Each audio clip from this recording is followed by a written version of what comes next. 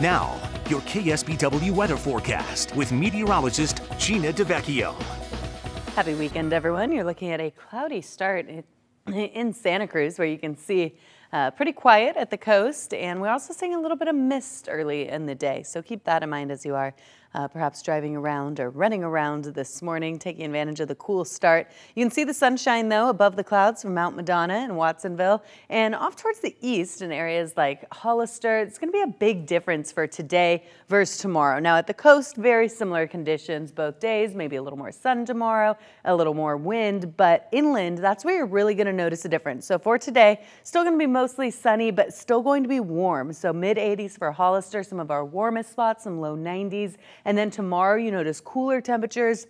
It is going to be a little breezier, though, so both days will have a little bit of a noticeable breeze, maybe a little gusty at times, but tomorrow looks windier as well as cooler. Now, as for today, you can see the cloud cover making its way all the way into our valleys, but look at that. You can see in Hollister, starting to see that move back. So sunshine actually approaching the Hollister areas now. You're starting to see that sky clear, and we're going to see that for our inland areas in the next hour or so. Coastal spots, you're going to take a while to see the sunshine. Temperatures in the mid-50s for now. And taking a look at the rest of the state, look at this, 85 degrees already in Bakersfield. So it is a hot start there, and they're going to be seeing temperatures rising all the way up into the triple-digit range. In fact, 20 degrees warmer than where they are now, putting them in the 105 range from Fresno down to Bakersfield. So there is a heat advisory for the Central Valley, especially the southern part where it's going to be extremely warm throughout today.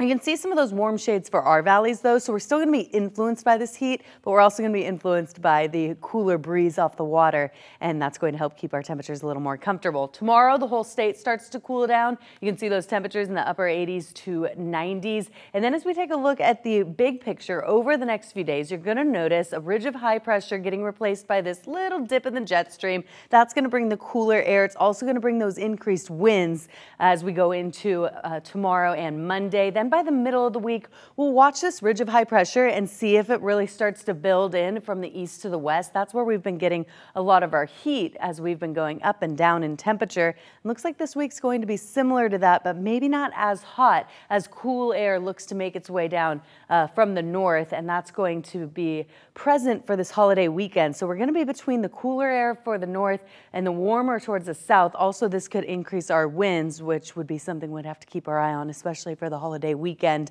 But we'll keep an eye on those temps and see just how warm it does get. As for temperatures for today, similar to yesterday near the coast, bay clouds could linger in some areas, like around the Monterey Peninsula with 60s, 70s for many coastal spots. Into our inland areas, you're going to get warmer into the 80s, maybe even those low 90s for the hottest spots, like around the South Bay, and then up in the Santa Cruz Mountains. Boulder Creek tends to be one of our hotter spots in the upper 80s.